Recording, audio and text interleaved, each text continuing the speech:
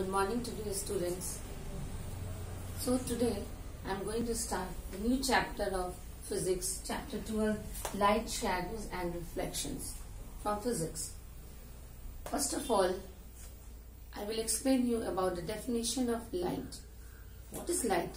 Light is a form of energy which is very essential for the life on earth. And light is actually the source of all energy on the earth. It provides us food, oxygen and fuel. It means light is the base and source of all the energy available on the earth. Let's discuss about the speed of light. The speed of light is 3 lakhs kilometers per second in air. From sun to the earth, the light takes 8 minutes approximately to reach. Sources of light. There are many sources of light. We can divide into two groups. First one is natural source of light and the second one is human made. Natural sources, for example, sun, star, firefly, etc. are natural sources, and electric bulb, candle, etc. are man-made or human-made sources. Luminous and non-luminous objects.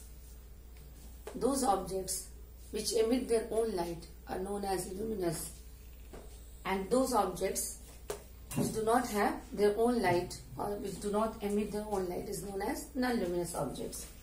Now, rectilinear propagation of light. Light always travels in a straight path.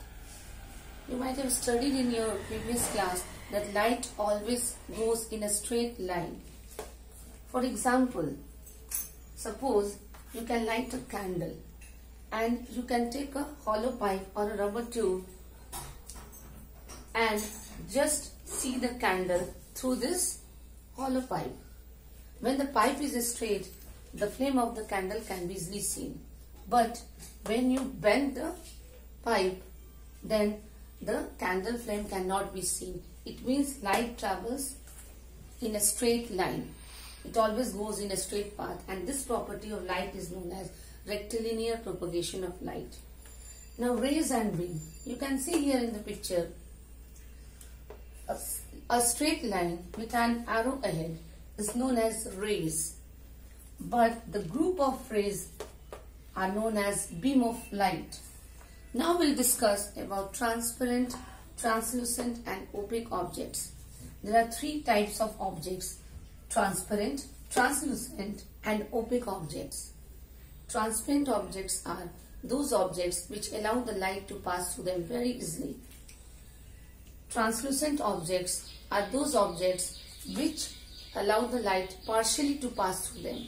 And just opposite, opaque objects are those objects which do not allow the light to pass through them. You can take the example of transparent, like glass, translucent, oiled paper, and opaque objects, book, wall, etc. Now, shadow. When the path of light is coming and there is a opaque object in the path of light, then the shadow is formed at the other side on the screen. It means for the formation of shadow, some conditions are there. These conditions are: number 1, for the formation of shadow, screen is required, source of light is required, and no doubt opaque object is also required. So these are the 3 essential conditions for the formation of shadow, that is source of light, opaque object and screen. Now the properties of shadow. And shadow is always black. Properties of shadows are as follows. It is always black. It depends on the shape of the object and position of the source of light, and a screen is necessary to form a shadow. These are some certain properties of shadow. So this way, students, today I am going to end the topic.